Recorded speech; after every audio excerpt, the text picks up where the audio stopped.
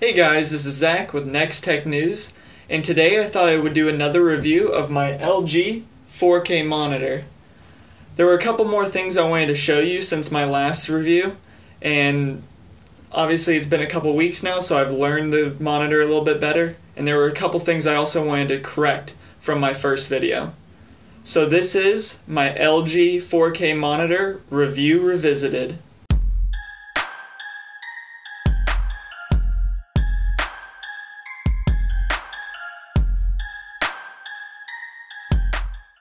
Okay, so first things first, I still really love this monitor. It has really accurate color reproduction, it has really good contrast, and plus everything just looks so good and crispy in 4K. Movies pop, and gaming is just surreal.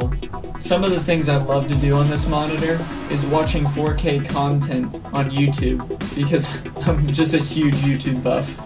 Plus, I love gaming on this monitor. Doesn't matter how big or small the game is, trust me, it looks better in 4K. Everything just looks so much more realistic, and even in games like Rocket League, which I play all the time, it really does look better in 4K. By the way, this monitor does have AMD FreeSync. However, at the moment, AMD FreeSync only works with AMD cards. FreeSync is an open source standard, however, NVIDIA does not support it yet.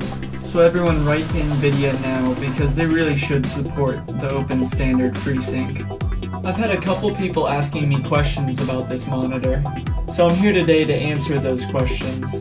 This monitor has two HDMI ports, a display port, and an audio out port.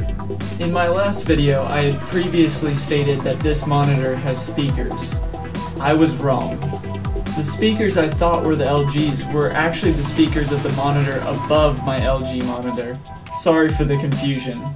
The back of the monitor is white, and on the back of the stand there is a clasp that I really like that is for wire management. I really wish they would have added one more clasp a little bit higher up on the stand, just because that makes it where you can't see the wires at all from the front of the monitor. Some of you may have noticed that probably the weakest thing about this monitor is the stand itself.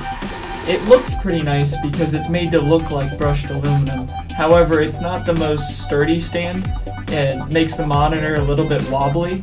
However, this can be fixed with a simple monitor mount, either to the desk or to the wall itself. One thing that I've noticed which is really nice about this monitor is how easy it is to change the monitor's settings. You can change the settings easily through a one-button joystick control on the monitor itself, or through the unique app LG has created called On-Screen Control. In this app, you can control every setting for the monitor, and even set presets on a per-app basis. Other manufacturers definitely need to pick up on what LG is doing here, because there's no other comparison as far as how easy it is to change the settings either on the monitor itself or on your computer. To get LG's on-screen control app, you go to Google and type in LG support, then you'll click the first link on the Google and type in your model number where it says type in model number or keyword. Then you'll click Software, Firmware, and Drivers, and click the correct firmware for your computer.